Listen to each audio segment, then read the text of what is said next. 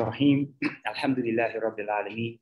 We are so fortunate, so blessed this evening, this Valentine's evening, to be gathered with friends who are in the virtual space, sharing the space with us, and students and others who are here with us on the campus of Princeton University.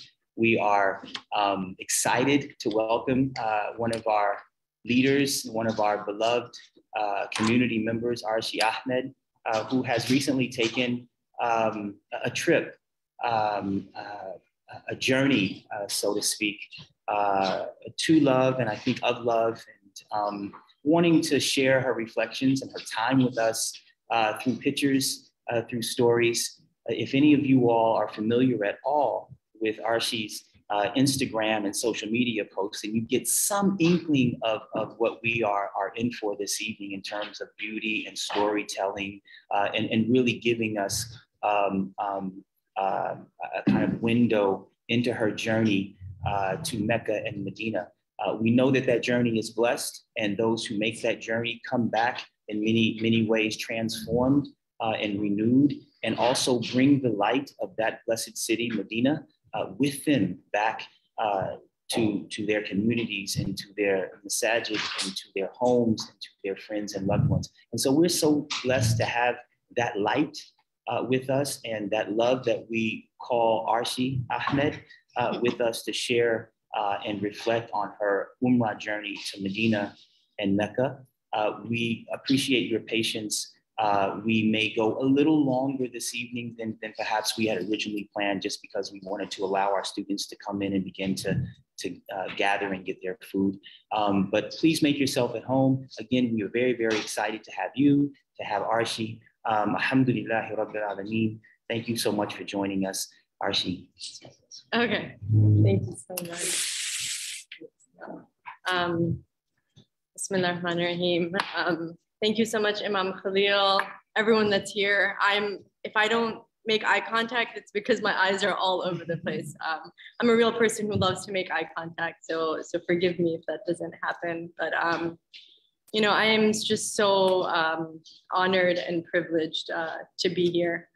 Let me put this on standard, not standard.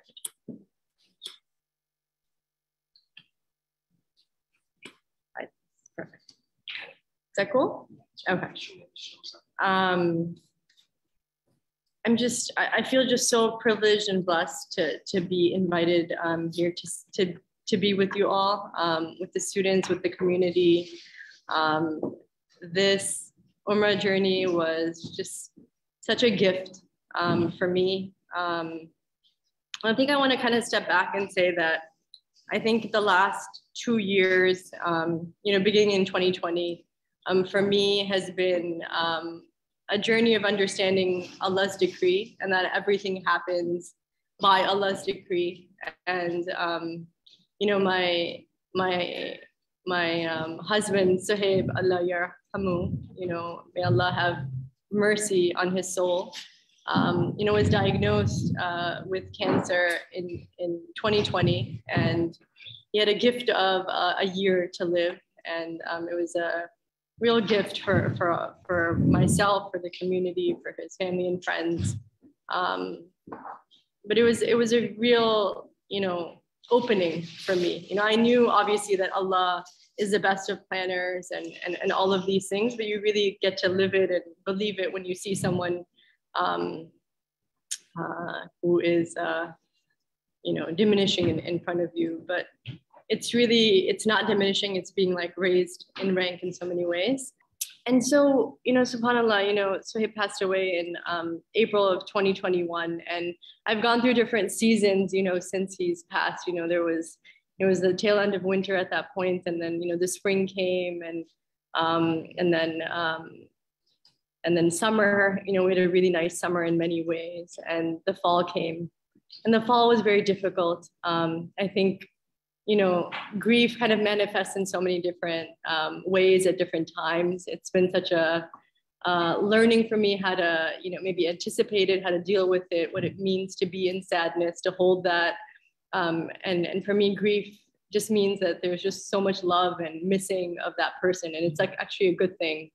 And having said that, it's hard too. And so October for me was really hard in many ways. There's a lot of firsts without Suhaib. And but subhanAllah, I was thinking back to, you know, my invitation to Umrah. Like there was a phone call that came in early October. I was going through my phone seeing when did my friend call. And so my friend Amani, who runs this Umrah organization called Nurul Huda, contacted me in the beginning of October saying, hey, Arshe, we want to invite you to Umrah. We go every year. And we also want to remember Suhaib. We wanted to have a tribute on his behalf. And so obviously I was just, this is amazing. It was really out of the blue. And I was like, okay, and Ridhia couldn't come. Obviously there was restrictions with age and vaccination and things like that. So I was like, let me just think about it.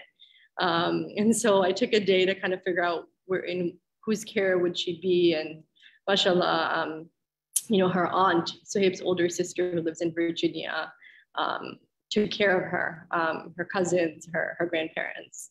And so my heart felt good, and I called up Manny back and I was like, let's do this. And so, you know, and I was thinking, reflecting back that, you know, you never know when the seeds of healing are put, you know, like that was like a seed that was planted. Although I was going through so much grief in October, that was the seed that was planted for a little bit later, you know. And really this Umrah trip was a journey of healing for me in so many ways.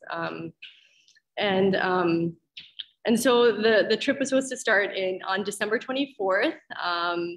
And it was a 10-day trip. And December 24th is a special day for myself and Suhaib because it's our anniversary date. And, you know, like I just, it's amazing to me that like Allah subhanahu wa ta'ala, like really just, you know, was looking out for me, was knew that would be my first. It would have been our 16th anniversary. And, you know, of all the places, he's like, you know, I'm going to send you to Medina, a place that Suhaib longed for, loved, talked about, you know, his love of the Prophet ﷺ. And so truly it was like you know, an anniversary gift for me, wrapped. And subhanAllah, you know, as I started packing for my journey, you know, like there's things, we had like a list of things to bring. But two things that I wanted to mention was that I brought along a journal, a blank journal that I started just, you know, writing everything and anything that would come to mind, writing down du'as that people wanted me to recite for them, writing down names of people that crossed my path throughout my life in so many ways. I just kept writing their names and started taking some notes about like what Umrah is about and like the different du'as I can read and things like that. So like, you know, this journal was really near and dear to me, and I hold it close still and I refer back to it. And then the other thing that I kept with me was Suhaib's tasbih. You know, subhanAllah, like he loved to do dhikr and salawat. And he's had many different tasbih, zohor, misbahs, you know, you have so many different names for these things, dhikr beads. But this is one of the more recent ones that he had and really loved, and I've kept near to me. And so in so many ways I was bringing Suhaib along, and but you know, his presence for me was there throughout the trip. And I think, you know, I didn't miss him. And that's like a good thing, you know, because he was literally like there throughout it. And I also reflected back on, you know, our Umrah together. I'd gone on Umrah back in 2013 with him. And so I remember moments of like, oh, he would be over here. And he said he would be in those places and enjoying certain things. So like all those flashbacks of like, oh, he walked this path. And subhanAllah. So that's enough about Suhaib, but mashallah, like he was around, and all the lessons that he taught me and otherwise. And so mashallah, like one thing I wanted to reflect on, I know like I'm gonna move on to the, actually we can move to the first slide, because this slide, let me see if I just press, oh, there we go. Is Ruwa and Shiba. These are Princeton alums. And I put this up there because Ruwa was kind enough to drive us to the airport, JFK, and just reminds me this is Princeton, you know, Muslim Life, Princeton Muslim Students Association story, because these are students that I knew here. They, you know, came through the program. And so these people are just a reflection of you all, of all you students that, you know, have blessed me by being in our lives. And so, you know, please always stay connected. And mashallah, and Shiba, mashallah, went on the trip with me, the person in the middle, and she was my roommate. Okay, so next slide. There we go. Okay, that's just me in the airport. I had to put that in there because we were enjoying. I think it was not Kanefe, it was something else. Oh, I forget. It was like a Turkish stall at the JFK. But yeah, that's our middle. Okay, what's next? Let's see. Okay, there was, as we were headed to the gate, there was like this really nice mosaic. So I was like, okay, we're already in the space of Islamic civilization. Okay, so what's next? Okay, so this is on the airplane. This is a screen right in front of us. You know, everyone watches their movies and other things. And I was like, okay, this is not the time for any of that. So let me see. And subhanAllah, like there was this section that had like, you know, different du'as. It was like a book. There were like certain books in there. And this was a book about Umrah. So there was, towards the back, there was all these supplications and du'as. And they were like the best supplications I have read. You know, in my dua reading space. And so alhamdulillah, there was like 3 or 4 pages of that. So I took pictures of it. I started writing down some things, and because I think it's nice to write down things as well. And so, so yeah, so keep looking out for the airplane like gems. So the next one I think is just more of the supplication. There was another page as well. And then after that, okay, so we are in Medina. So mashallah, the flight was smooth, and alhamdulillah, we've arrived. Love this logo. I mean, it's just so beautiful. It says Medina Manawwara. Manawwara means the lit city. So the city of lights, the city of Nur, you know, like the Prophet Muhammad SAW is, you know, our prophet who just, you know, is illuminated, you know, puts out light wherever he walked, and all the things that he said or touched. And continues to be that for people. Okay, so then of course you have to take a picture with the sign.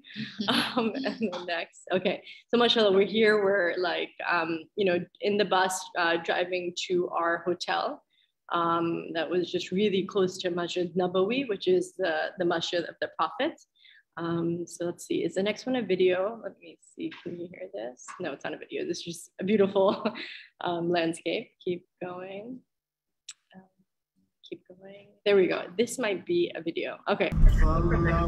Okay, so salawat, mashallah. So Hajj Sham Mehboob was our teacher on this trip, and he also taught Arabic here for many years at Princeton University. Right now, he's called the Turna. And I really encourage all of you guys to look into it. Mashallah, it was just so beautiful. You're just in this see outside you. Bye.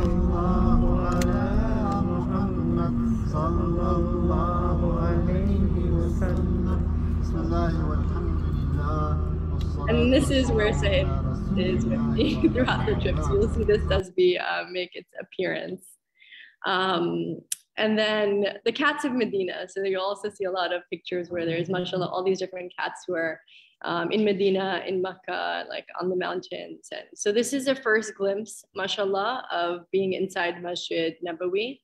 You know, our hotel was just literally a block away. So it was just such an easy access inside.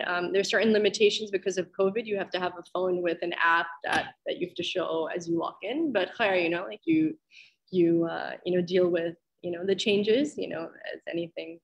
And these are just different views of this masjid, Masjid Nabawi, as it's known, in the City of Lights. This masjid in its current day has gone through obviously renovations since the time of the Prophet ﷺ, and you'll see a couple of, an image, a model of what the Prophet's home looked like. Obviously it was this modest space, a small space. And obviously in the time of the Umrah, like there were changes that were made, expansions, and the most recent expansion, obviously during the Ottoman period, and then obviously in current day Saudi Arabia, like during King Fahad's reign, like they really expanded a lot of things in this masjid, and also in Makkah, the Haram, like near the Kaaba. So just, and this gate over here that you see, basically is the border, as you would say, of the precincts of the masjid. So it's really, it helps you, kind of guides you into the different gates, and there's different gates that are labeled, and that really helps in terms of meeting up with people. Before phones, you had to kind of have a meetup point, and subhanAllah, there's so many people, obviously, like you can really get lost. I remember, subhanAllah, in 2013, Saib and I had a smartphone, but we didn't plug into the data.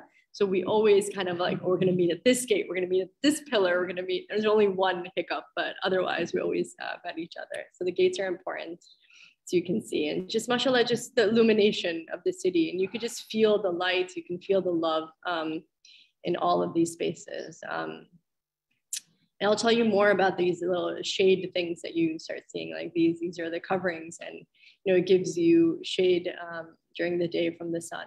It's beautiful. It's something, it's a more recent thing in the last, you know, probably, you know, I think 20, 30 years it was designed. And also is retracts. So there's a video that shows you that, how it kind of retracts as well and closes very beautifully, very quietly. And so this, I believe is, you know, we landed late Friday. So this is, we went to sleep. So this is Saturday. It's like Fajr time. And, you know, mashallah, like, you know, the adhan. I mean, you hear the adhan, you know, obviously throughout the 5 prayers, but also at the tahajjud. And I think that's my favorite adhan, the tahajjud adhan. You know, and you're just sleeping and you're just like, oh my God, like, we gotta go. Like, it really, you understand what the adhan is. It's like, just keep going. And so that was really one of my most favorite things about being in Mecca and Madina, was the tahajjud adhan.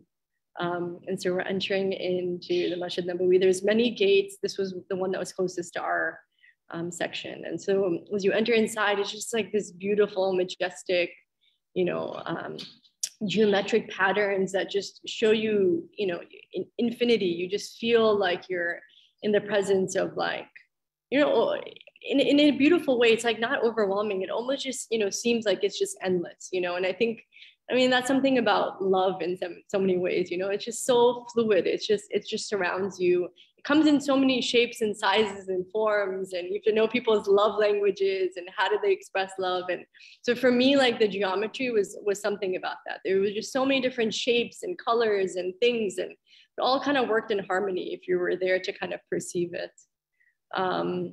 You know, the thing that you see right on the top is actually a retractable roof. It didn't happen in this trip for me. And I know, like, certain areas, I think some people did see it, but in the last Umrah that I went, like after Fajr, they retracted. So you actually see, like, up into the sky. It's really amazing, you know, the architecture. And really, it's like you're staring into the heavens. So the adhan.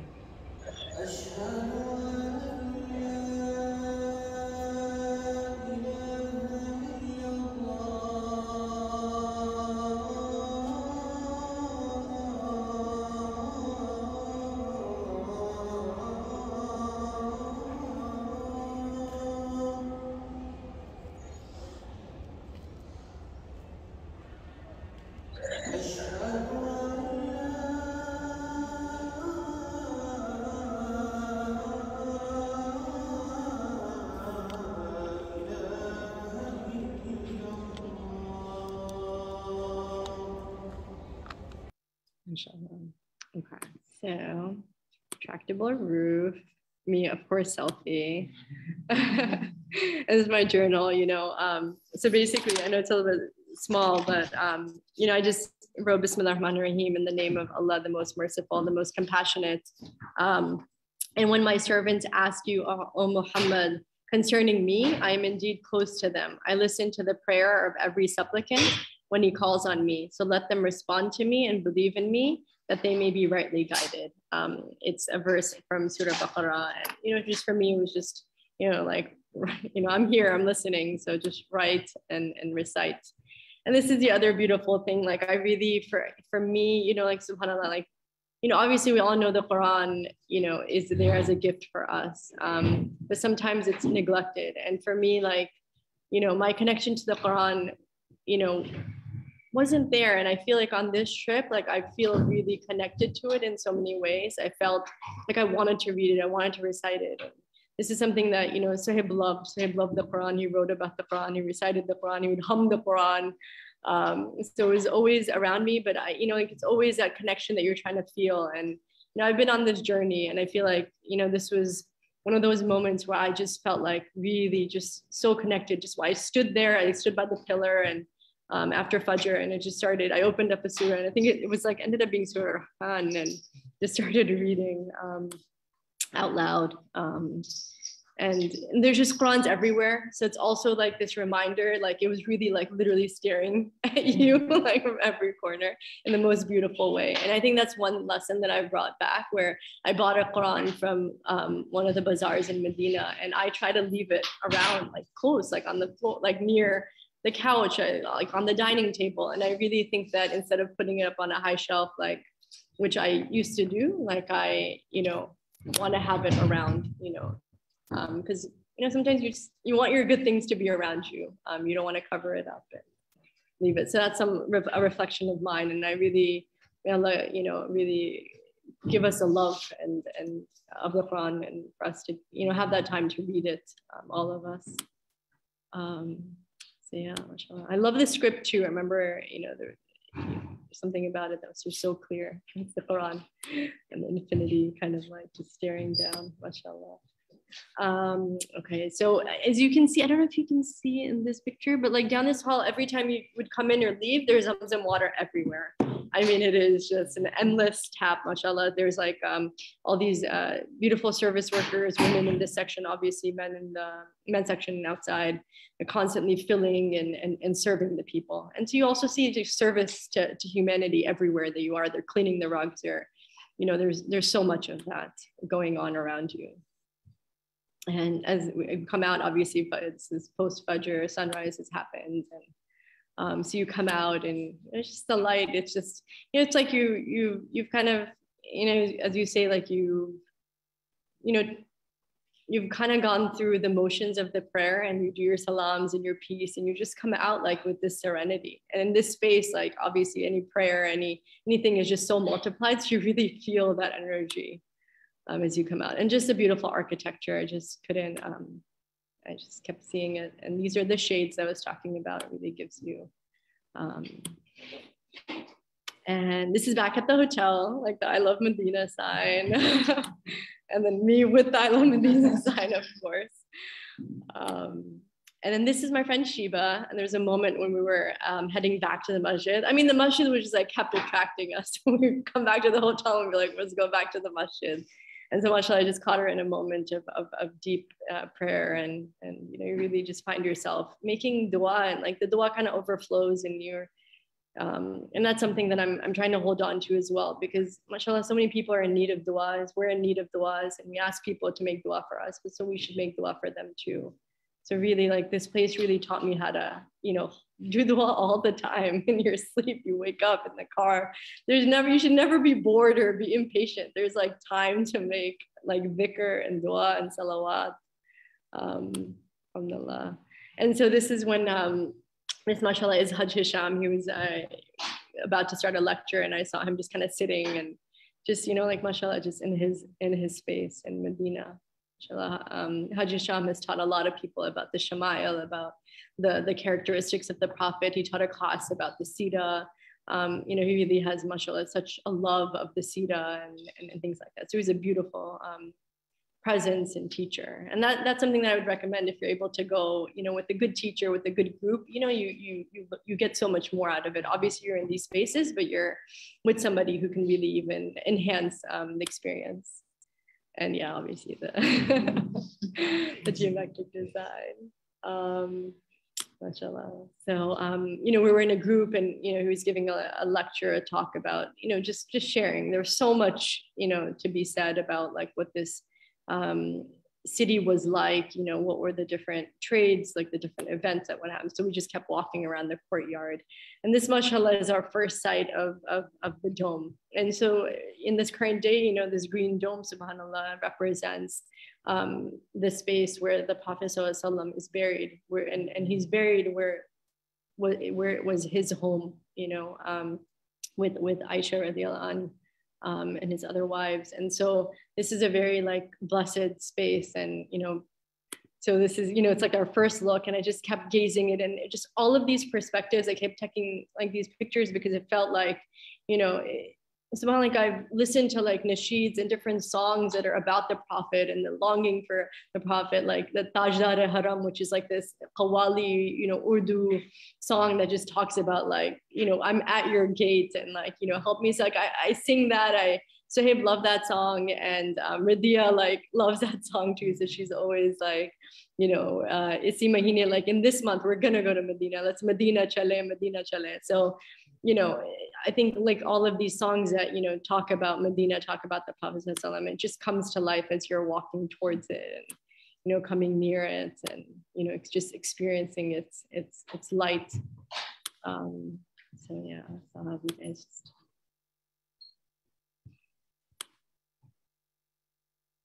The beauty of Medina Munawwara, the city of lights, the city of the Prophet.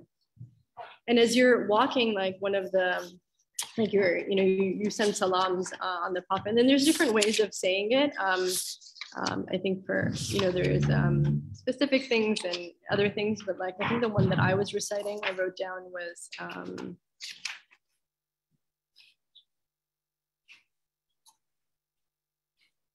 you can just do salawat, just like sallallahu ala Muhammad sallallahu alayhi wa sallam. And then there's one where, you could say assalamu alayka ayyuhan nabiyyu wa rahmatullahi wa barakatuhu, which is peace be upon you, O Prophet, and the mercy of Allah and his blessings. So any sort of version of salawat, any version of saying, I'm here, I'm saying salam to you, I'm sending blessings upon you, your family.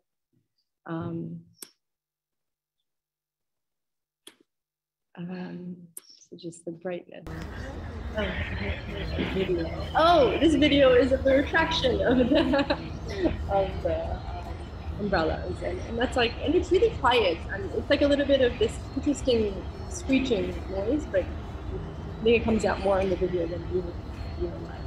Just slow and methodical. It's amazing, the architectural. Let's make it go fast forward. There you go. There. There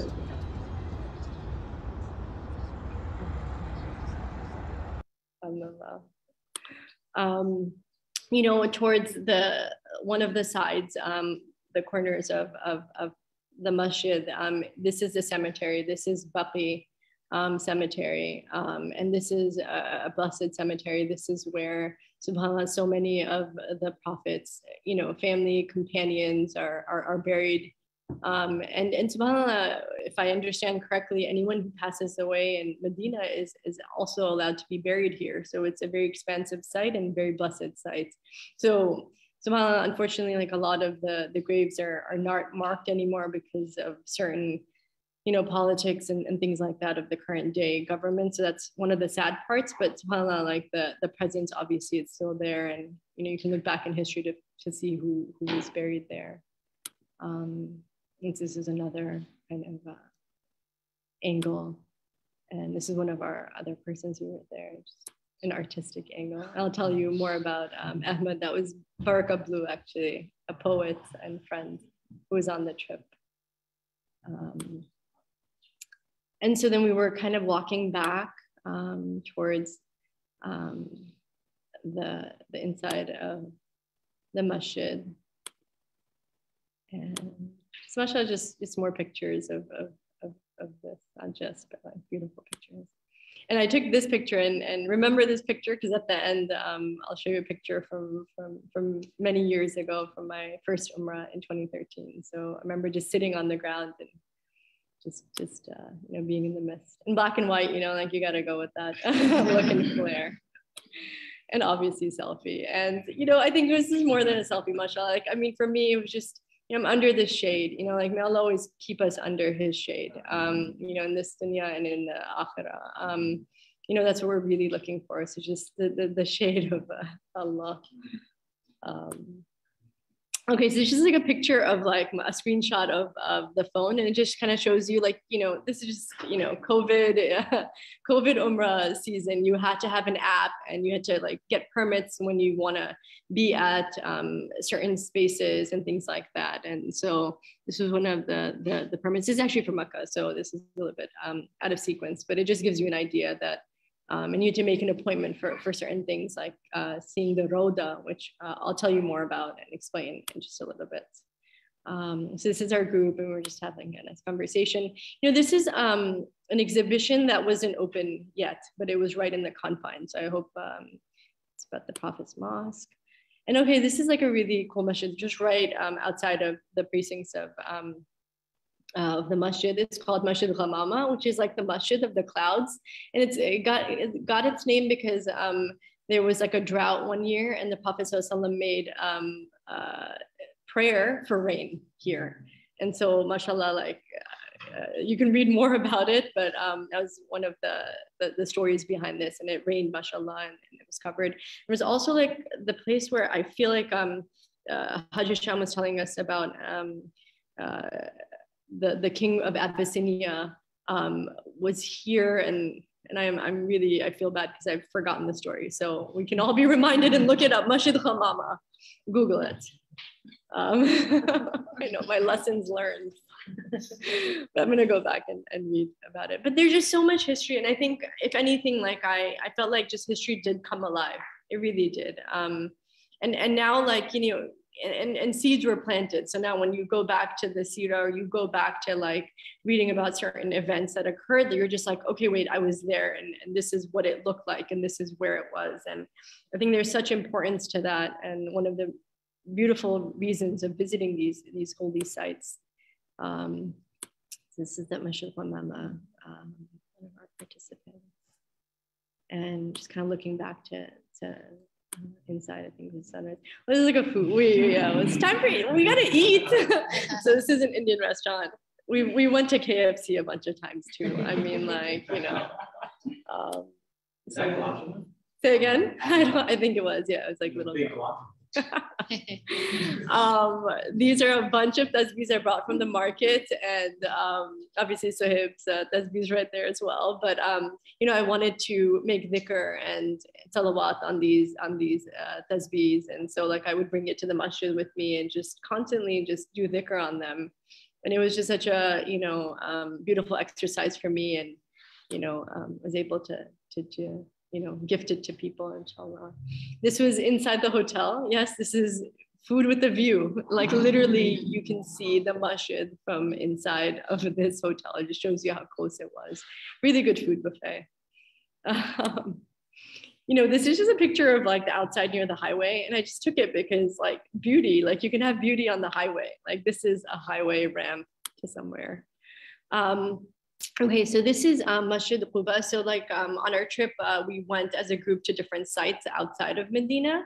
And so there were different masjids that we visited, and they call this ziyarat, maybe it's a new term for you all. It just means like a pilgrimage or a visit to a holy site. So we did ziyarat to a couple of different important spaces outside of the Masjid Nabawi itself, and Masjid Quba. Let's see, yeah, this is Masjid Quba.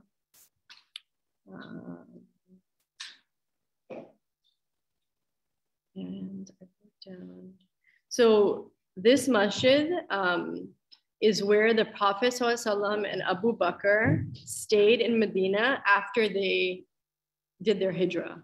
So that's why this masjid is like, obviously like a super important space. It's just beautiful, like just like the geometry, and I'm there, and I don't know, of course, just me.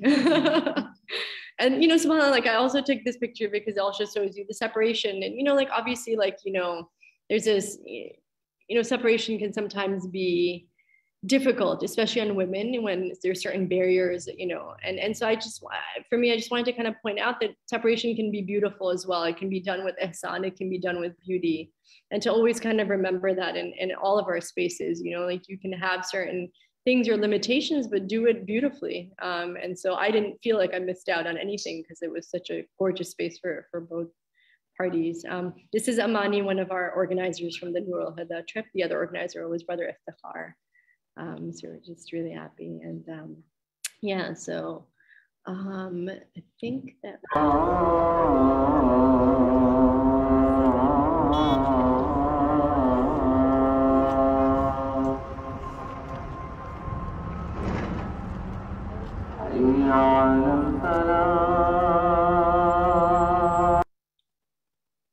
So if I'm not mistaken, this is the masjid near this whole area called like the 7 mosques. And this one in particular is called like Masjid Fath, where the Battle of the Trench took place. And the Prophet ﷺ obviously prayed here, but there was like, you know, this battle, and I think it's also known as Ghazwa Khandak.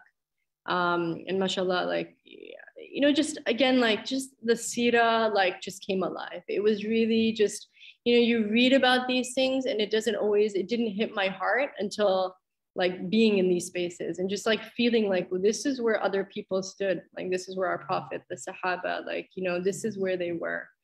And just these structures. And obviously this is not like how it looked when it was. These are, you know, definitely reconstructions and things like that. But khair, that's all.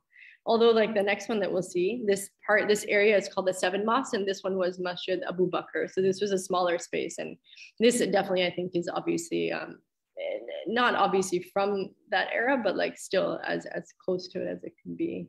It was a small little space, but just really, you know, felt notice of this presence and presence.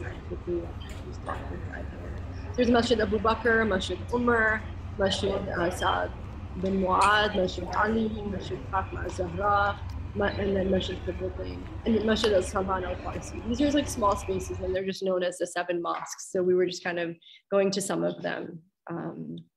You can see, I think you can see Masjid Ali through the window here. It's a gorgeous round window. And so then we went up this hill. I think this was Masjid Umar, if I remember correctly. We prayed in here as well. And this again is of the highway because it's just really beautiful. And I was like, highways can be really pretty, you know? So really, honestly, you can have beauty anywhere and everywhere. So do things with ihsan. Okay, so this is another masjid that we were going towards. So, okay, subhanAllah. So this is the area of Mount Uhud.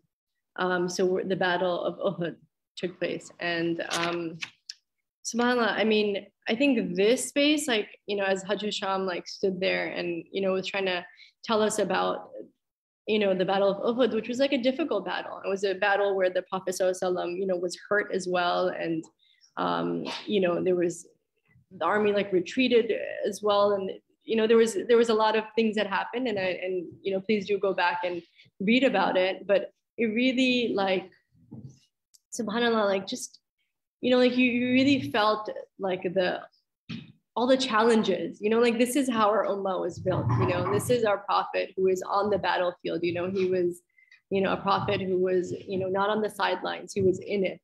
And all the Sahaba and the Sahabiyat, you know, like all of them, men, women, you know, Radia's middle name is Nusayba because Rumaysa and Nusayba were, you know, part of, you know, the whole hijrah, and Nusayba was a warrior. And so like men and women were on the battlefield. And, you know, this is where our ummah was, you know, where things began.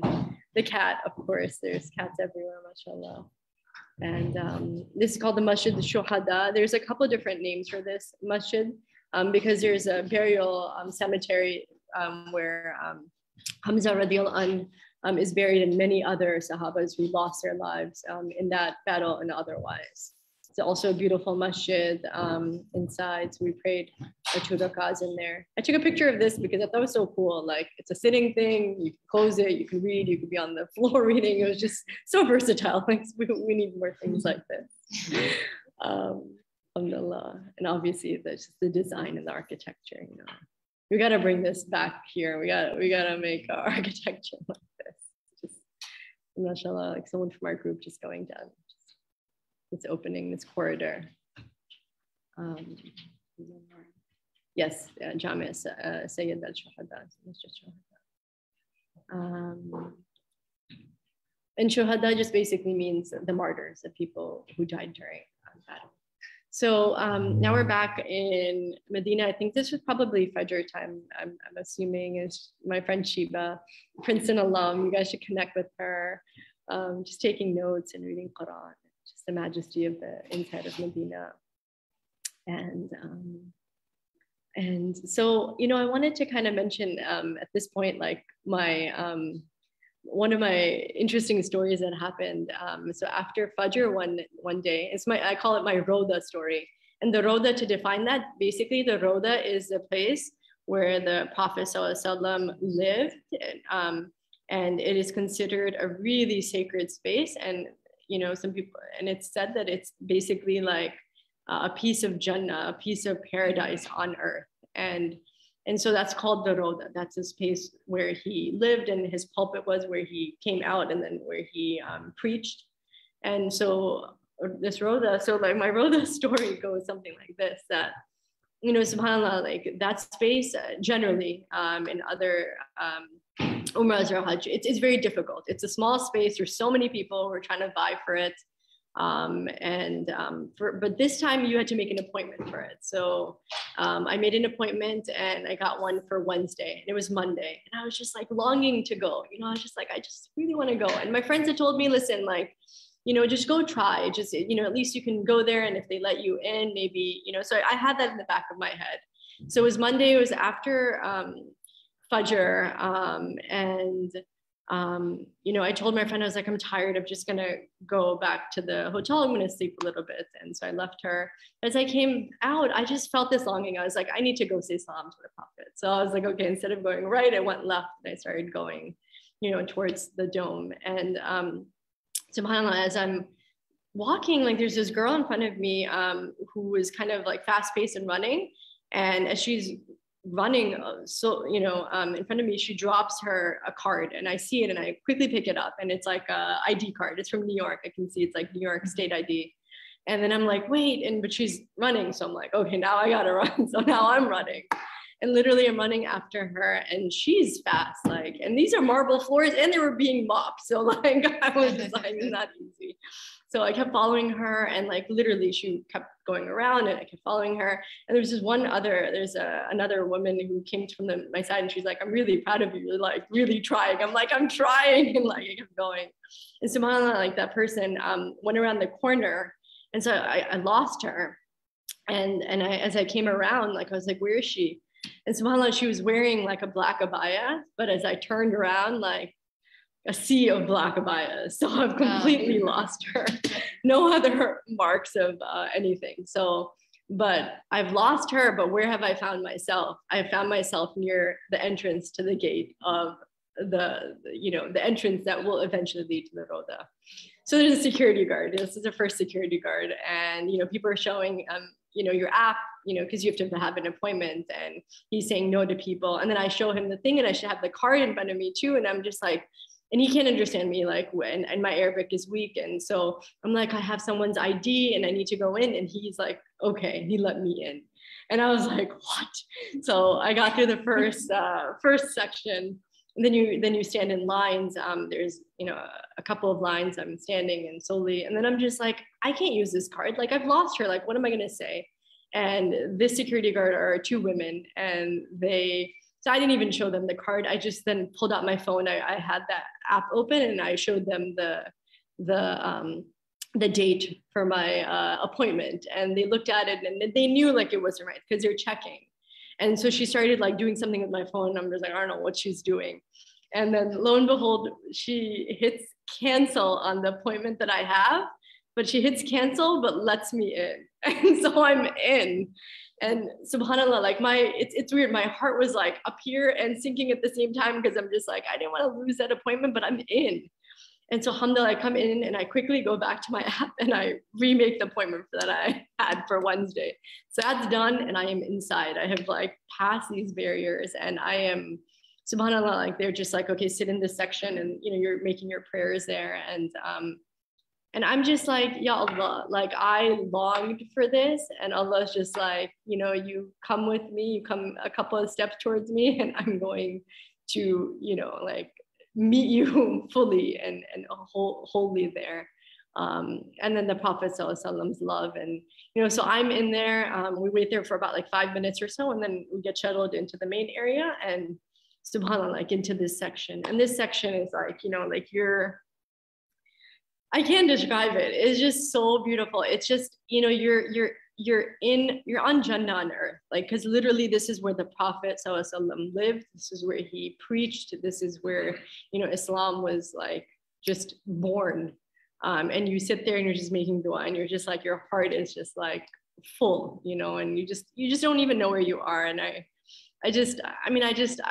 this story was just like, I just couldn't. And I come out, I remember, I don't have any pictures because I don't, by the way, this is about me and pictures. I love taking pictures, but I also know when I don't want to take pictures because I want to also be in the moment. And so this story is all in my head and my heart. It's not in pictures because I didn't take out my camera once in the Roda because it just didn't feel like, because the picture has this quality of also changing the space anytime you take out something. So I have no pictures, just memories and my reflections. And it's about like the end to that story is that, mashallah, we have 10 minutes, there's like a clock on the side. You spend 10 minutes in the Roda, and then mashallah, you come out, and I'm just like, my heart's full. I'm just like, I can't believe this just happened. And then so I still have this card for this girl, and I'm just like, I should return this, maybe she's looking for it. So I looked her up on Facebook because that's what you do, right? When you look up, you need to find people.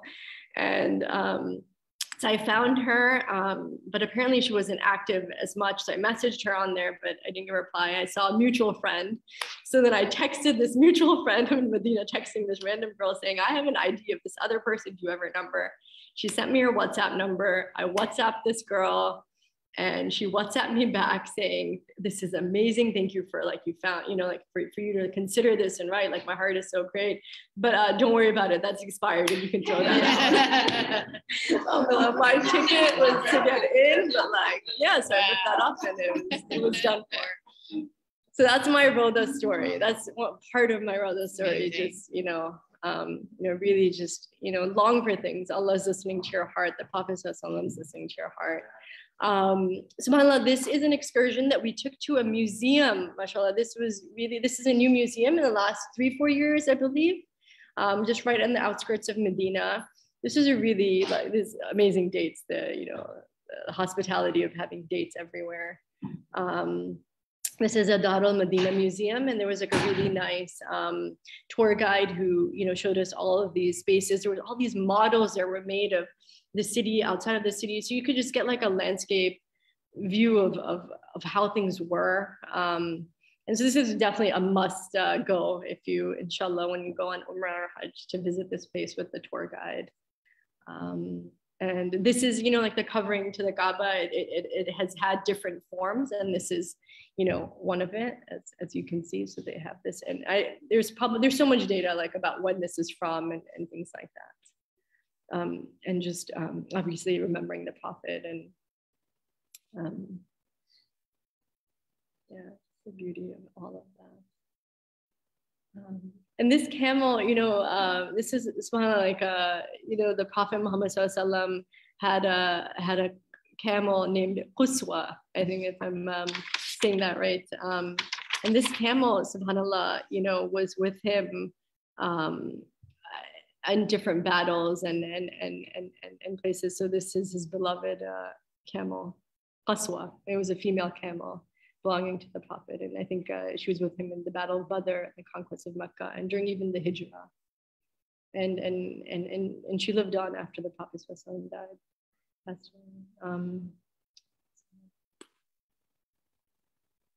and yeah, so just another look of the museum. And these are, the models of, this is basically trying to show what the Prophet's masjid looked like back early on, and how it was built.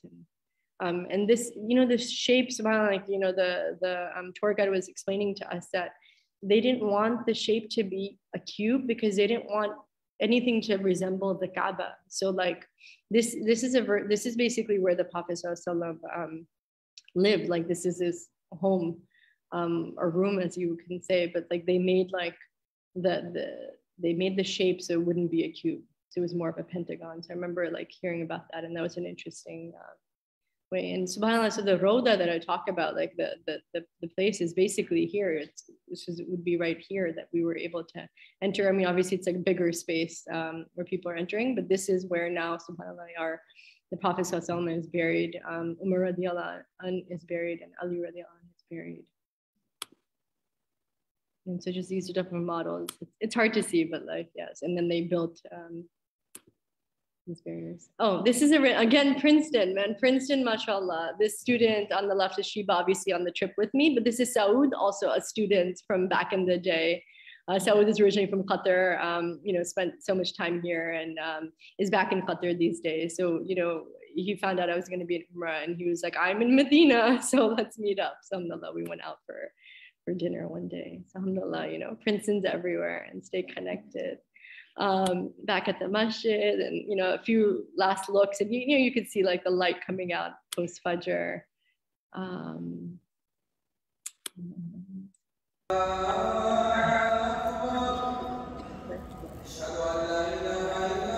Mashallah. And then a couple of posed pictures of the space, but just spaces where it just endless dhikr, endless dua, endless salawat.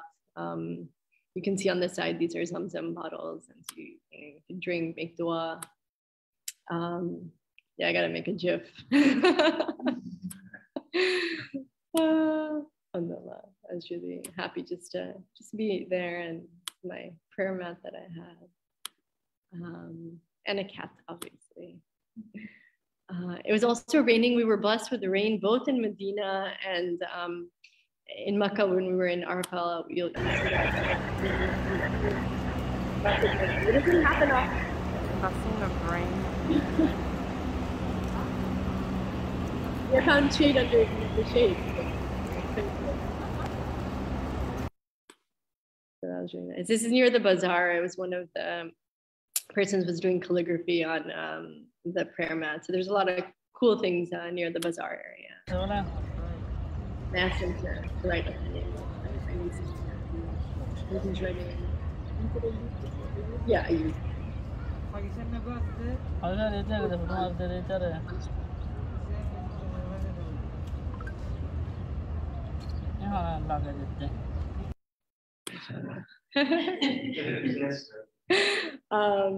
And then the last night that we were at Medina was when they wanted to do the tribute for Sahib.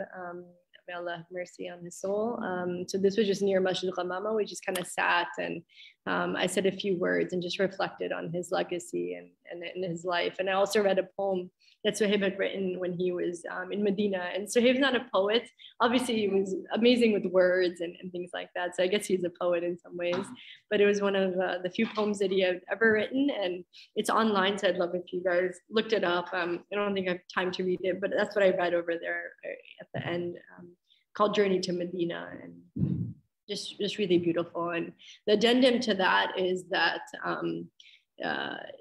Baraka Blue that I mentioned before, who's an actual poet and so many things, mashallah. He runs this organization called Wasat in Seattle, sorry.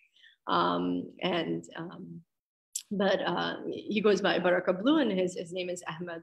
So Ahmed came up to me and he's like, this is beautiful. It's the first time I've heard this poem. And, I've written a poem about Mecca the last time I was at Umrah, but Medina I haven't written about. Can I, this is really inspiring me. Can I add to this poem? Can I do something with this poem? And there's a tradition about like adding, lines to poetry that's there. And he's like, I'm going to keep the integrity of this poem, but just, add to it. And I was like, sure, do what you want, mashallah. And so he, with my permission, he worked on something. And, by the time we arrived in Mecca, he was like, I have it ready, mashallah. He worked on it on the ride there. And I got to listen to it, and he published it online. So you can also find that online. And it just embellishes and adds to Suhaib's poem. And I remember hearing it, and just really my heart was just, I think my heart has been like cracked open in so many ways. Like there was just so much love, like the love in the Roda, the love just being this way, the love of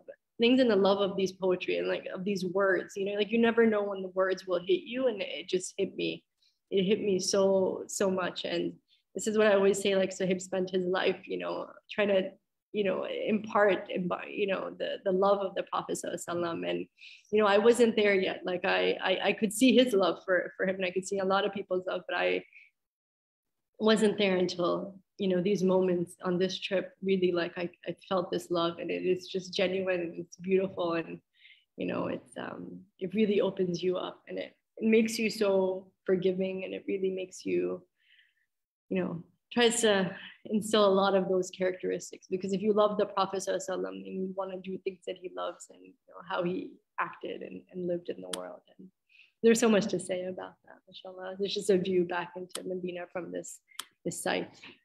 So we're headed back, and this is the I loved how this just came up on my phone, like praying in the noble Roda, like women. This is the appointment for the night. This is the Wednesday night Roda visit. So this itself was also just something else. This is a gate. This is the only picture I took as I walked in. And subhanAllah, this was also another gift. To be able to visit the Roda twice, like big deal. Like, you know, men sometimes get to do that generally, but like women, it's harder, and we have limited times, limited access. And subhanAllah, during COVID, because there were such few people at Umrah, things were just so much easier. And even as you go in, you hit space. And so as I walked in, like, I didn't know what to expect. I didn't know this space because I've never really been in this space. And when I walked in, subhanAllah, like, you know, you're there. You're the grill, like that we saw in the model, where the qubur are, where the graves are, you're sitting right there. I looked up and I saw like the graves. And I think that for me, like, again, like life changing, because you see it. I mean, like your eyes can't unsee something like so magnificent as that. And this is where, you know, our beloved Prophet ﷺ, you know, is buried next to, you know, the caliphs. So just really a moment. And so, yeah, so that was my moment. No pictures, nothing. Then we come back out from the other side, and, you know, we gaze at the dome once again, you know, head back, and a couple of selfies, post-Roda moments, alhamdulillah. And, you know, you do your last salams. And the next day we were headed this is the train station. And subhanAllah, this is also newly built. So a lot of people haven't experienced this. People would always take the bus or other transportations, but this train station was built in the last couple of years, and it's great. It's just random flower bunch that was just really pretty. The inside was really cool, looked very kind of space sci-fi-ish. And this is the bullet train. Really nice, so comfortable. So we're, you know, salams to Medina and the Prophet. And so this is inside, and it's really nice board, destination Mecca, and it's me obviously selfie on the really comfortable space. And this is where, you know, now you are, you know, getting into your Umrah, like into your, you know, mode of, okay, now I'm heading towards Umrah, towards the Kaaba. And, you know, like we had a lot of pages open, and this is something that obviously a lot of us might have heard is labbaik, Allahumma labbaik, labbaik, la sharika laka labbaik, innal hamda wa ni'mata laka wal mulk la sharika lak. So here I am at your service, O Lord, here I am, no partner do you have, here I am. Truly the praise and the favor is yours, and the sovereignty, no partner do you have. And this is just this chant that you just, you know, keep saying, and, you know, you have it near and close. And so throughout like the train ride, in and out of sleep, because I was also sleeping on the train, it was really comfortable and nice. You start, you know, saying this. And, you know, like the idea of ihram, like we hadn't, so by this time we are, you know, we had spoken about ihram. So basically when you're doing Umrah, you have to be in a state of ihram. Ihram isn't just the clothing that you wear, but it's a state of being, and so you can't do certain things that you would normally do. Just like in Ramadan, where you normally eat, you don't, but in the state of ihram, you can't have certain fragrances, and you can't cut your nails, and you can't, you know, do certain things. And so you're in this real state of like, servanthood, and you're going into this space. And so this was just a view outside the window. I don't think this is. They're just really super, super.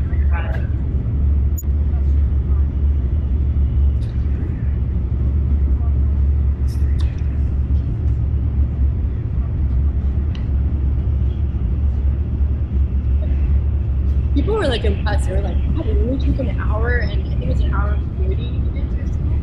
Before it would take hours and hours. It's a really good job.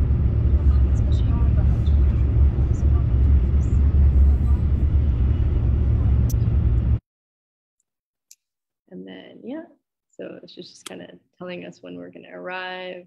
This is the speed, 200, but it's obviously not miles, but it's kilometers. But it's pretty fast. I think I did the math. But 299 kilometers per hour, I think. You keep doing your talbiya, as they call it, the labbaik. And we've arrived in Mecca, mashallah. And this is beautiful. We're going to all do it together. And I think this video should turn on. لك والملك لا شريك لك لبيك اللهم لبيك لبيك لا شريك لك لبيك إن الحمد والنعمة لك والملك لا شريك لك لبيك اللهم لبيك لبيك لا شريك لك لبيك إن الحمد والنعمة لك والملك لا شريك لك لبيك اللهم لبيك لبيك لا شريك لك لبيك إن الحمد والنعمة لك والملك لا شريك لك لبيك الله حقا حقا لبيك الله تعبدا ورقا لبيك الله حقا حقا لبيك الله تعبدا ورقا لبيك الله حقا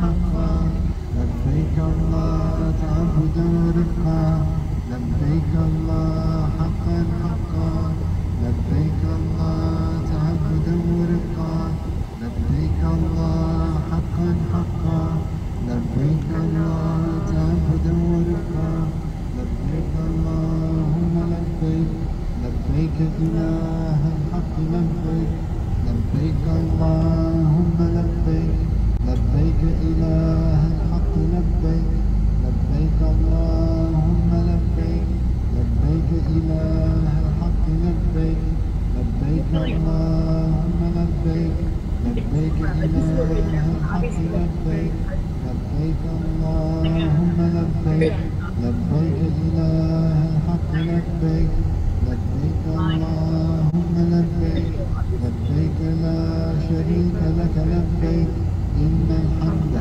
والنعمة لك والملك لا شريك لك لبيك اللهم لبيك لبيك لا شريك لك لبيك إن الحمد والنعمة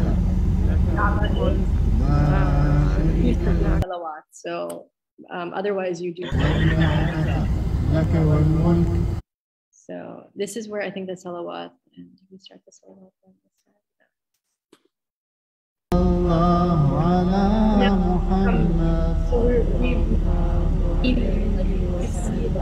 So now you switch to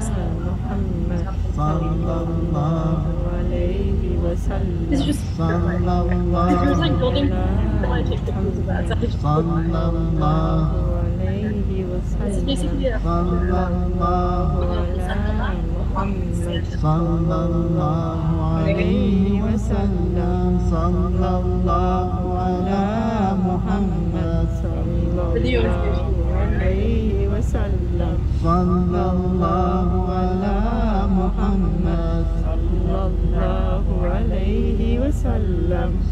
So subhanAllah, so now you see the precincts of the Haram, in which the Kaaba is housed, the house of Allah, obviously construction. And, also this picture is so revealing because, Makkah, even back in the day, obviously was known as a city of trade and things being bartered in business. And so like it had that feel, you know,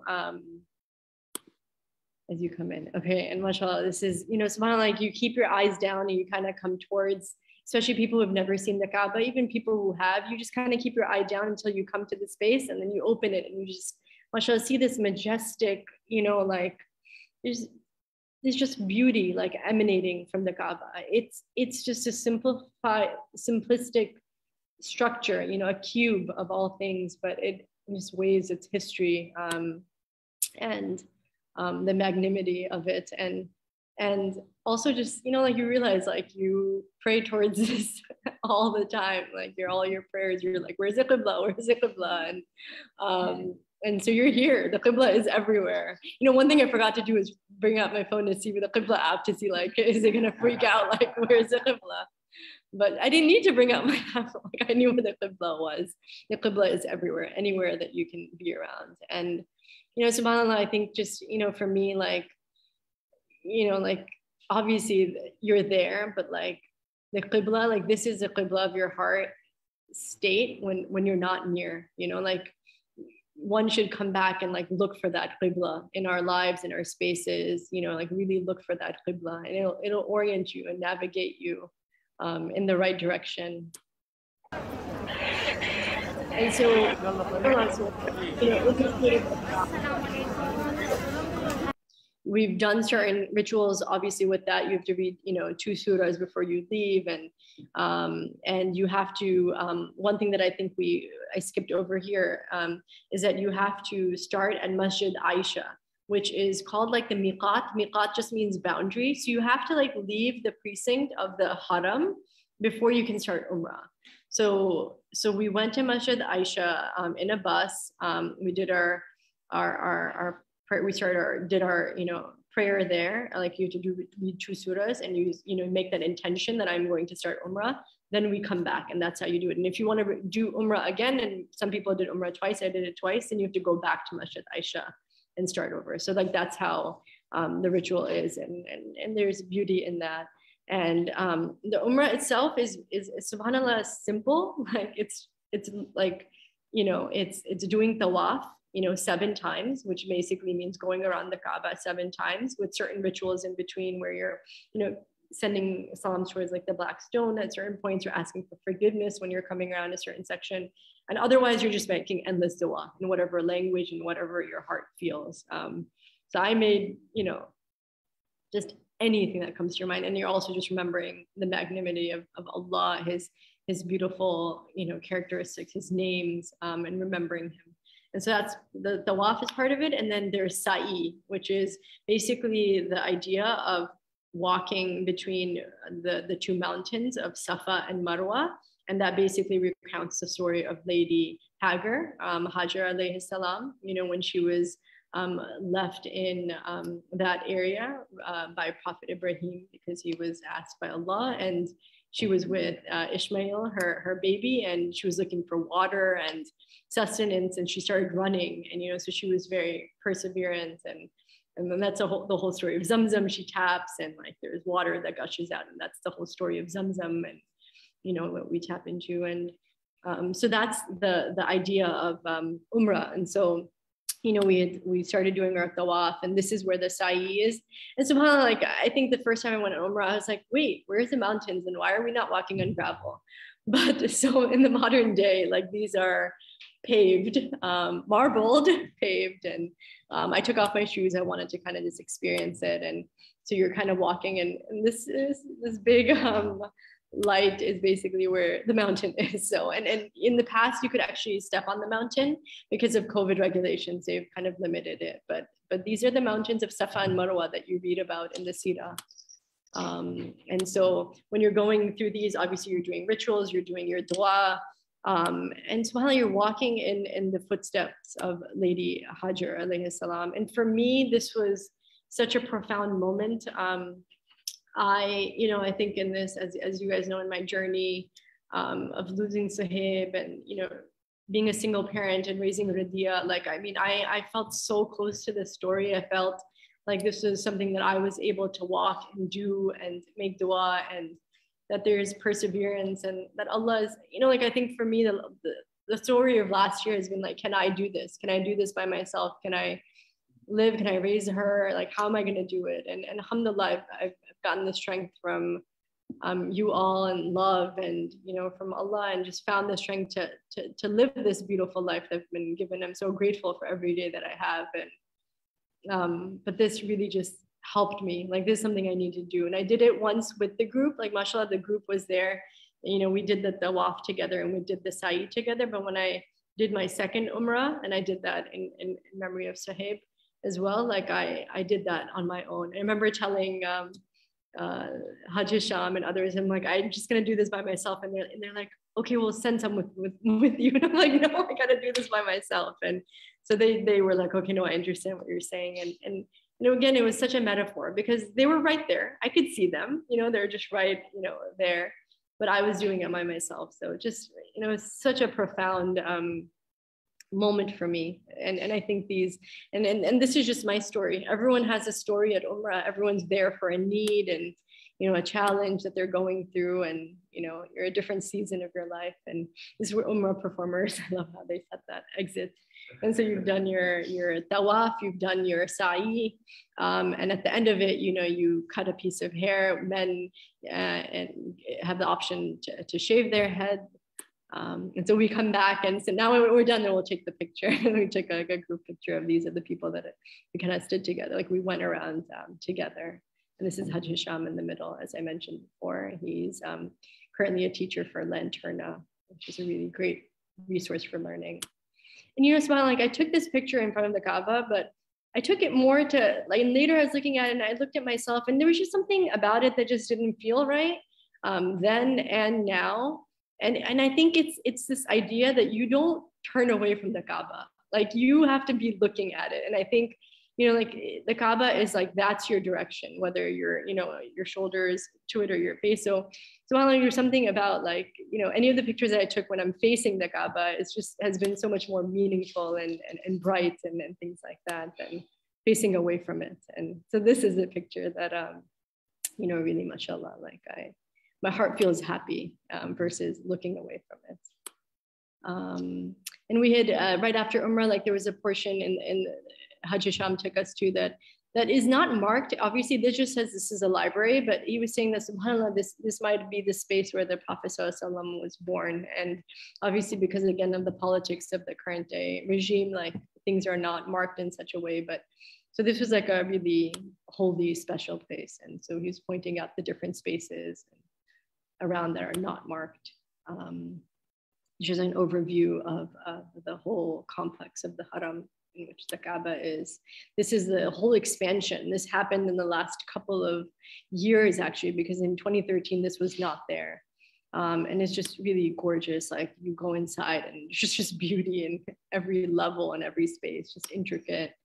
And of course, the tasbih with me throughout. It's the gorgeousness of the space. And it's just really large, like the doors. And we did our Jummah prayers there. It was interesting. Mashallah, Jummah was great, but I was like, man, I'm so far from the Kaaba. Like, you know, but like not everyone can be in that space all the time. But it was this longing because you're like there and you just like want to be near it and you want to be close to it, but you can't be there all the time, obviously. Especially now there's also, you have to get your permits and stuff. So geometric design and me. Profile picture on my Facebook.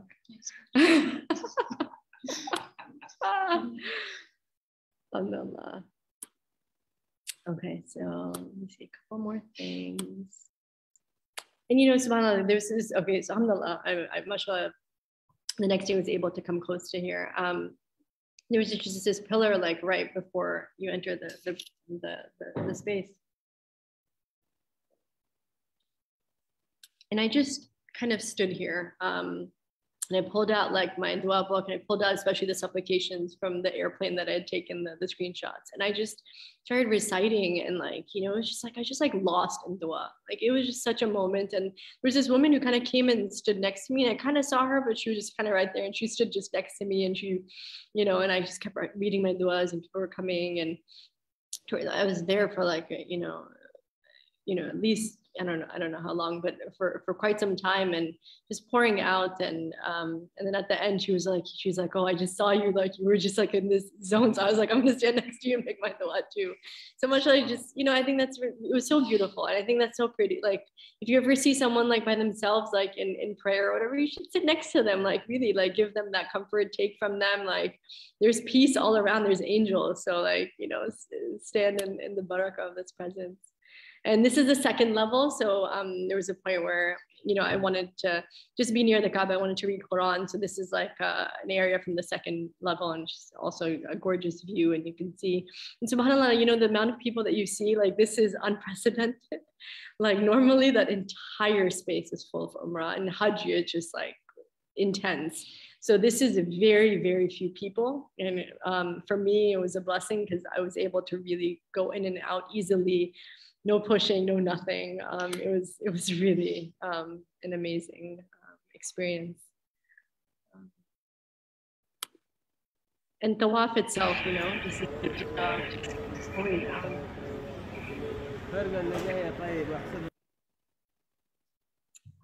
This is like a quick video.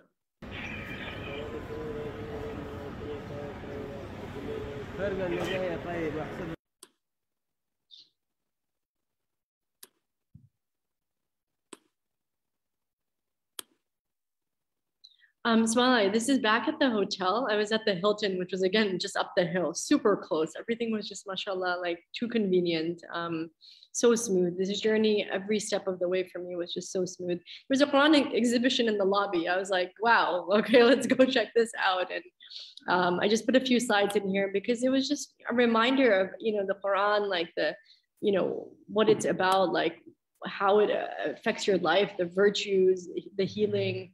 And again, Sahib loved the Quran. They really, wanted people to engage with it and reflect with it and have tadabbur. This side was about, just really engaging with it and feeling it. And yes, you haven't memorized it, but that's okay. Like if you're trying to like really reflect on it and live it. And, I really, my intention, may Allah make it so, is just see if I can bring this exhibition to the States, like near us somewhere, because I really felt it was such a beautiful thing for anybody, for humanity, for Muslims and otherwise, anyone who would benefit from it. So these were just some slides that, I saw and found virtually. Now this is going back, and again, okay, let me just say this about pictures, is that when I was doing tawaf, I was not taking any pictures, or umrah, like I was in my zone, like that was my ibadah. And so after I did everything is when I went back and I was like, okay, this tawaf is like not really a tawaf, this is my picture tawaf. So I took a lot of some of the pictures around tawaf when I was actually done with it. Just some geometry. This is the Hilton actually where we were. So I just wanted to take a picture to show like the prettiness. We're back on the bus, and I think Haji Sham is making salawat as usual.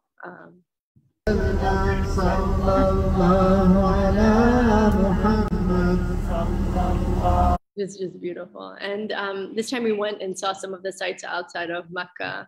We saw some of the mountains. There wasn't an opportunity to climb like the Mount Hira, like where the Prophet ﷺ was received revelation. This isn't. This is different. This is this is another mountain. Which mountain is this? This is Jabal Thor. So this is the story where the Prophet ﷺ, someone can tell me the story. There's a story. There's so many Sirah stories, but you can also climb this mountain, and some of the people from the group actually were able to do it, but I wasn't this time. So again, there's so many opportunities, but just to kind of be close to these spaces, and this is, mashallah, we were able to go near Mount Arafah, and this was really special. Obviously during Hajj, this is part of the ritual to be there, but we were there. We climbed up the steps all the way up, and like fasting on the day of Arafah, which falls like on the 9th day of Dhul Hijj, before the big Eid, is a really special day. And it's a day when your sins are forgiven. It's a day of real reflection. And so, you know, the skies were open. We were able to just stand up there on this mountain, Mount Arafah. This is part of it. And it was really special because obviously this is Umrah, it's not Hajj. We were able to experience a part of what you would normally do during Hajj here. And you just, you know, you just make dua. Like you're with Allah here. You're with Allah everywhere, but it's real, palpable here. And alhamdulillah, two young women from our group, college students, just like yourselves. And here you could see the other mountains. I think Uhud might be at the outskirts that you could see from there as well. So this is a picture of this beautiful. These are people part of our group, and this woman, mashallah, you know, had come on Umrah before, but this is the first time she was able to walk up to Mount Arafah, and she's an elderly woman, and so her daughter was there helping her and other people from the group, and it's just such a moment, you know, like you see, you know, everyone is there for a need, you know, different ages and places that they're at. And then it started raining, like, can you believe it? So not only in Medina, but in Mecca and all places, you know, in Mount Arafah. And you know, subhanAllah, the story about the rain that I'll say is that we were delayed in coming here because our bus was late. And, you know, like, it's not like people are patient, but like, it just shows you, like, you just don't know what you're being like primed for. Like, you don't know, you feel like you're missing out when you're actually gonna like get the best.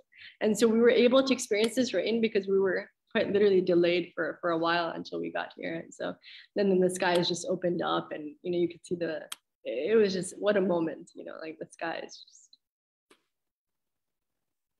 alhamdulillah. And on this bus ride, we also just drove past where Mina would be. So another ritual during Hajj, one of the places where you spend the night in a tent.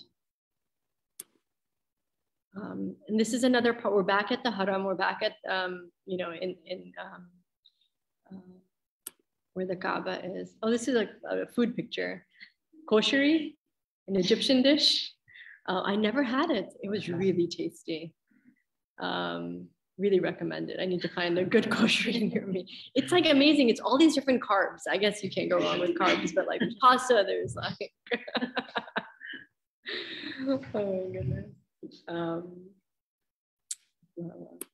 And again, like, mashallah, is so blessed to be able to, you know, be able to come back to this space. You had to make an appointment on your app, and alhamdulillah, we was able to do that and have access. And this I saw this delegation. I think they were from Uzbekistan, if I'm not mistaken. I think their bags were saying that, and you're just, you know, like Sirat al-Mustaqim, man, like they're just walking the straight path. This is straight, and it was just so symbolic and so beautiful to kind of see. Mashallah, again, you know, just the beauty and majesty. It was like in the inner rows, very close to where the Kaaba was. Just again, what a gift to have that. And as we passed around, I know I didn't have any pictures, but there's obviously this huge black stone, which is very sacred to our tradition, and, you know, has like a history. There's so many stories behind it, not only from you know, Prophet Ibrahim and his time, but Prophet Muhammad ﷺ, and how it was placed and what it means, and people, you know, send their salams towards that.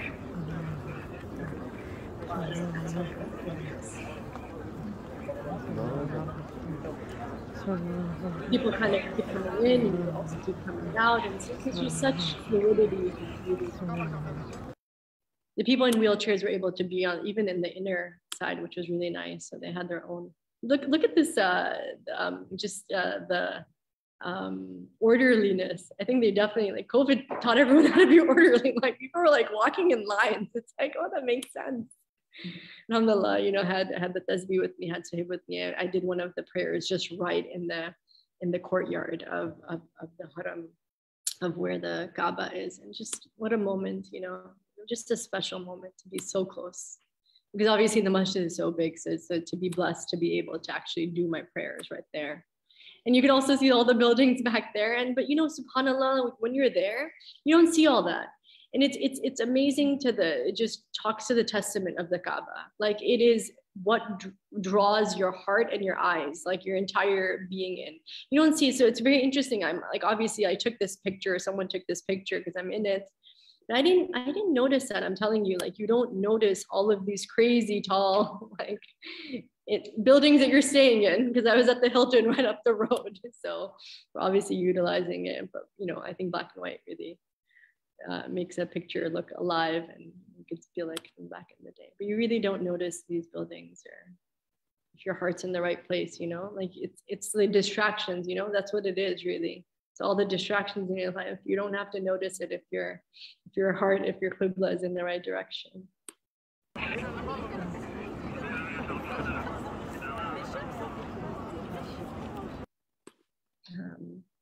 So we drank Zamzam, and then this is probably like towards the end. This was just cute because this girl was here and I was missing Radia, mashallah. She had a good time. She was, you know, subhanAllah, I'll mention this is that, you know, as much as this trip was so healing for me, you know, Radia was with her aunt and, you know, her grandparents, you know, Suhaib's parents and her cousins. And, you know, my sister-in-law wrote to me and she said, you know, Radia has been healing for us. And so, alhamdulillah, this trip all around, obviously they miss Suhaib so much, but she brought this joy and love into their lives and healing. So all around there was a lot of that, mashallah. There's pigeons near the courtyard, which was just really kind of, and people were selling seeds, and so you could give them seeds. And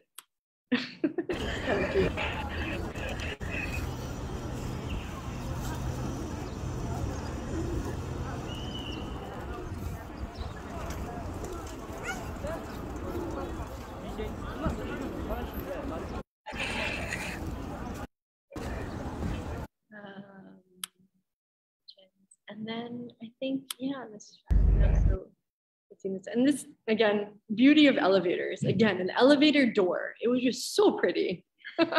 You just like don't want to get out. And this is in the Hilton. Again, just had to take it because it's just gorgeous. And this is, mashallah, Haji Sham, our teacher, and then Ahmed, or Baraka Blue, as he's known, you know, was reading the poem to the group that he had written. So you can find that online as well. And this is our, like, I think this might be like the you know, our farewell tawaf, you know, our last day. And just, you know, like this is the position, you know, and subhanAllah, it was around New Year's time. And I was reflecting on it later because, you know, subhanAllah, like, again, like, you know, I grew up in the States, I grew up here in Brooklyn, born and raised, you know, New Year's around this time, just the way that it's done. And there's some, you know, obviously importance to how people reflect, but I think doing tawaf during New Year's, like there's nothing better.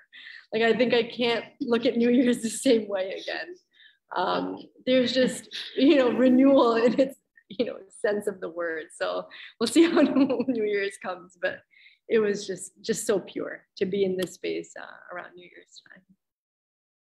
Alhamdulillah. I made so much dua. I made dua for all of you here. I made dua for so many people in my life who've come and left and been and otherwise. I made dua for people I never made dua for, you know, people, family close to me. And so just so many openings with my friend Shiva, Princeton alum.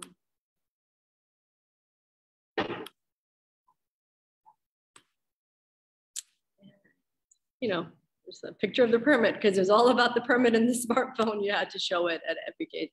You know, as I want to end this lecture by just going back in time to 2013. And I think this picture for me, you know, it means more than just even us. It means, you know, that people have come to this space and left this space and left this world. You know, it is not about this dunya. It is about the akhirah. You know, people from, you know, Prophet Ibrahim, you know, from Prophet Adam's time, like people have walked on this earth and left this earth. And I think for me, you know, obviously, like it was, what a moment it was. Like this was my first Umrah, my first gazing of the Kaaba. This was really special, so I remember it. But it's just a reminder for us all about life and death, and you know what the reality of our space will be. And I took this picture of Sahib after he'd done his Umrah, and you see hair is gone. And, you know, you can see that it's filled. You know, that's what real Umrah times are like. Subhanallah, you know, just trying to just read Quran and just stare at the Kaaba. This is our tasbeehs together. I remember I mentioned I sat in the courtyard, so that's me in 2013, and that's Sahib in 2013. such as flashbacks, you know, time gone. Just really cherish every breath that you guys have, like that we all have, you know, just gratefulness for every day.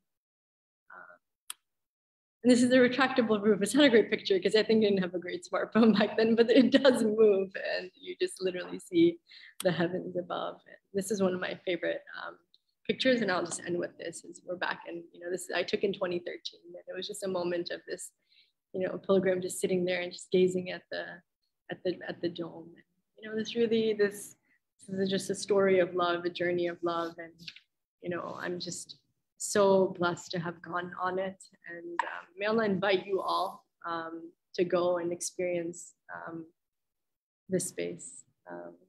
Alhamdulillah. Thank you so much.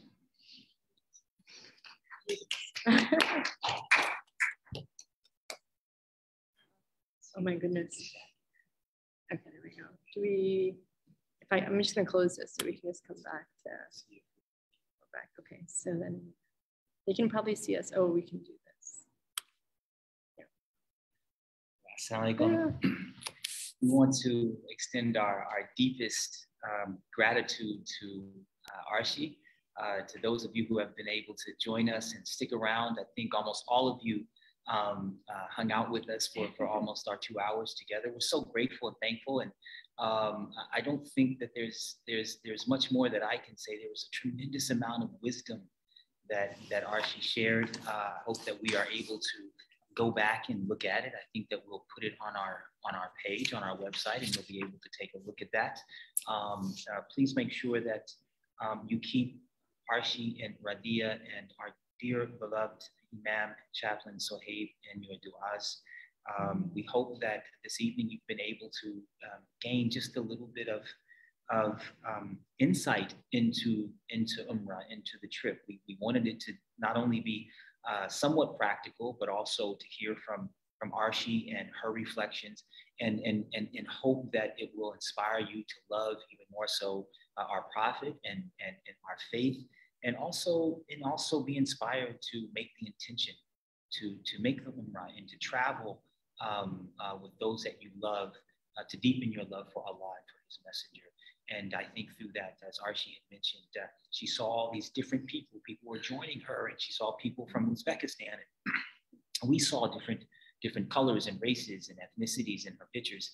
And I think that through this journey, we also deepen our love and regard for humanity. And I think through that, we discover, I think, an even deeper appreciation for our own humanity in our journey. And so I wanted to, in the short time that we have left, offer our in-person audience, our students, our blessed students, to ask any questions if you'd like. I know our time has been long, sure. And then I have not looked at any of the questions in the chat. Maybe there's maybe one or two that we can respond to in the about 10 minutes that we have left. Perfect. Yeah. I feel like if I went, I would have given myself crying. Oh my God. Did you like cry a lot? Like, how did you handle it? Was it? Yeah, no, crying. Yeah. And crying is such a beautiful release. Crying it's just your connection. Yeah, there were moments, especially like in the Roda, certain duas during tawaf, like, but you know, on this trip, I didn't cry as much as, you know, other moments. Like it was like healing. It was like a balm, like, you know, like it was like, you know, it was different in a way. Like I felt very surrounded, like, by love and other things. So I didn't have as many moments like that. I can tell you that in 2013, I saw Sohaib like cry like a child, like, you know, when he was leaving, you know, Medina, you know, and it was just, it was his love of that space. So I found myself definitely in spaces where I felt, you know, there were some emotions, but not as much, but everyone like sees these places differently and feels it differently. I've done my fair share of crying in October, so like you guys cried out for a bit. Any other questions? Any comments? How many of you in the room have made Umrah or have been to Mecca or Medina through Hajj? Yes, I have. So, yeah. Any of you who've made it? Any thoughts? Any initial reflections as you were listening to Arshe or looking at her pictures? Anything that resonated with you all? Or reminded you of something? I think it's just so beautiful that you connected everything to love. And, you know, that's what it's about. And Arshe and I were talking last night, and we were talking about how, you know, you make the intention, but Allah subhanahu wa ta'ala sends you the invitation. Without that invitation, it's just not going to work out. Like, we were recently planning to go on our Umrah trip, and we wanted to take our 3.5-year-old, but children are not allowed. So that plan is, you know, so we were just thinking it's just not our timing. We haven't received that invitation yet, but it's just about love, and, you know, just got to pray a little harder and feel it more strongly. Anyone who hasn't been, anything that moved you or touched you, or a ooh moment, or like, ooh, I want to go there. Wow, that's amazing. Anything touch you? Of course, again, I think we'll get this up, and so everyone can go back and sit with it and share it. And I think there are a lot of beautiful things that Arshe shared. I wasn't taking notes, but she shared a tremendous amount of wisdom in what she was sharing. And I just want to say that the girl with the expired New York license was probably an angel. Inshallah, for real. She ran fast, that girl. I did not catch up to her.